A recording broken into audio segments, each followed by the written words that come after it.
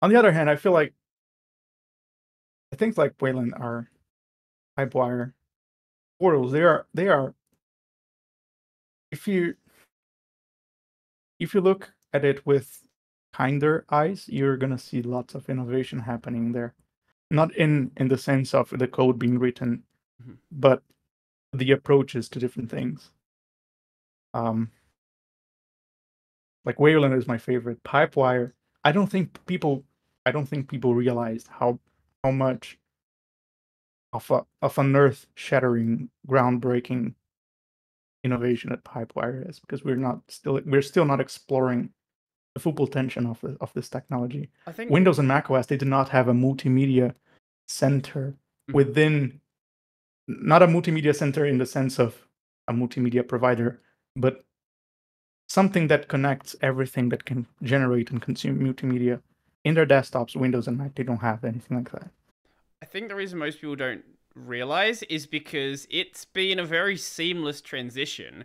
Right now, with what we're exploring, hey, it's a Pulse Audio server. Everything just works. Like, there were issues early on. Pipewire has had some bugs that needed to be ironed out. Like, I had this issue where my master audio didn't exist. So when I was capturing things in OBS, it was using the level of my speaker as what it was capturing in OBS, which was not supposed to happen.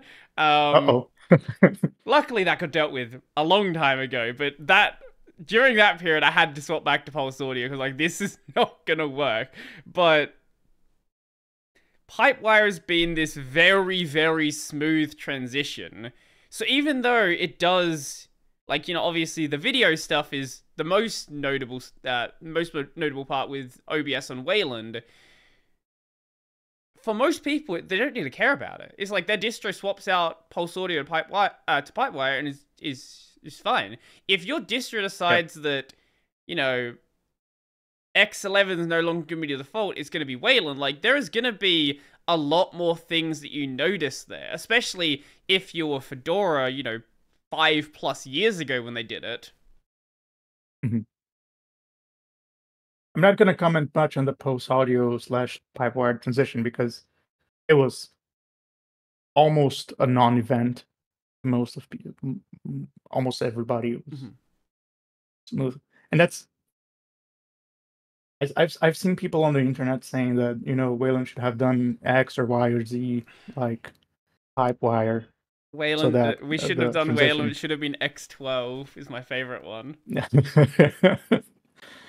Like, sure, if the X protocol is all right, we wouldn't have the problem. Pulse Audio, the protocol was not fundamentally broken. It was just an approach. Pipewire could implement that very easily and carry on with life. Wayland is not like that at all. But what I was saying is more like, sure, there may be bugs may be fixed. It's just the nature of the whole thing. But imagine, I'm just gonna let's do a mental exercise here, buddy. Imagine you're in a professional streaming setting. You are streaming, I don't know, an event, a gaming event. You have many players, many groups, like teams. They are playing their games and they are streaming their games to like a local computer that captures their things and composes it into like a nice video stream that you see on Twitch, and then encodes it and sends to it. So now imagine you have instead multiple OBS instances. One of those instances is capturing player one's game, and the second one is capturing it player two's game and putting something on the top of it. And then you send those two things to two different OBS outputs into a third OBS that composes those two scenes, two players that are already composed with some fancy effects. You compose it into something else and encode it. and then send into another OBS. The glue that is going to do that is going to be Pipewire. We're going to be able to do a lot more like cross-app multimedia sharing. Imagine, I don't know, you're a VTuber, you got a Inochi 2D. You want to send that output to OBS Studio. And the way people do that now is having to load a kernel module called Linux Video for Linux, Loopback, whatever. Yep. So that they can send frames to another application. I love that fruit. I love that module. It's great. Yes, I can see from your face that you have you're passionate about it. The only reason I have it installed is camera loopbacks. Yeah. That's the because there's no without it. There's no way to do virtual cameras. So, well, at least there was no way. There will be. I can tell you that a little peek into the future. I have some patches. Well, I basically squashed lots of patches from Wim and other contributors that introduce webcams in OBS through Pipewire. There are people working on that for Firefox and Chrome. And there's another member of the OBS community who's working on a portal that allows media, peer-to-peer app media sharing. Okay. That you can, Inochi can send VTuber frames to OBS Studio without a kernel module being involved. And then OBS can also capture the camera if you want, because when you have Pipewire, you can have multiple apps reading cameras at the same time. What a crazy imagine. What a crazy idea that is. And then OBS can compose something and export to Pipewire as a virtual camera without involving any kernel modules as well. Mm-hmm. And then Firefox can also read from your VTuber avatar rendered on OBS with sparkling effects into Zoom or whatever. Mm-hmm. That's essentially where everything is converging now.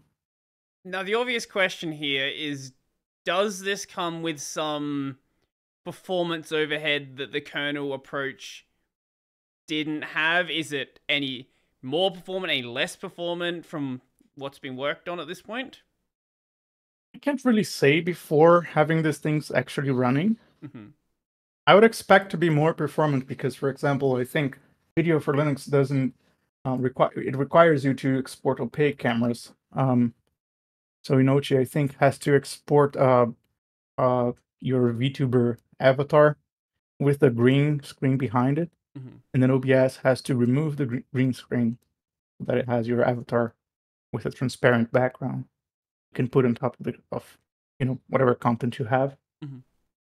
And with Pipewire, you don't have to do that. Ah. In fact, you don't even have to. Copy the frames because Pipewire allows DMA buff sharing. So Inochi just renders the thing and tells OBS, hey, this is the GPU address of my memory. Read from it.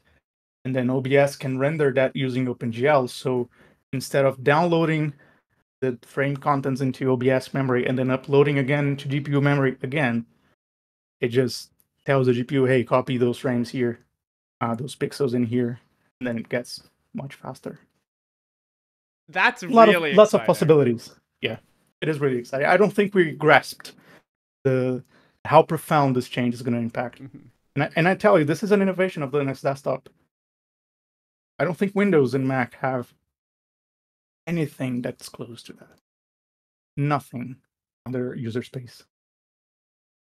Should take advantage of that instead of just thinking like, oh, just gonna make OBS do the same but using another technology so that it does thing with this cool technology. No, what can you do differently and better? And then use that as a selling point of the platform. Because that's whilst most people have swapped over, there are still some holdouts on Pulse Audio. It's like, what does it do differently? Like, it just does what Pulse is doing. I don't use Jack. I don't need it to like all be managed in the same thing. But things like that, that can really change the way we handle video. Because I have always thought it was weird that when I open up something like what's it called? Why am I blanking on the name? The patch bay that I use that I'm forgetting the name of. Carla? Sorry? Carla? Helvium?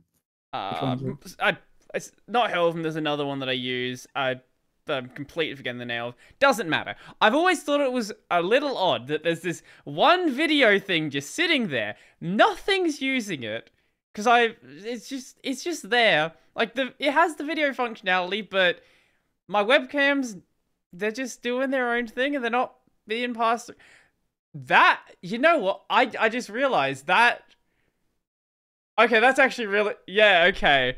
I already can thought see it was, the tsunami of information getting to you now. I already thought it was cool, but just piecing together the fact that there will come a point where you can just hook up your camera into different things through a patch bay, like, that's cool.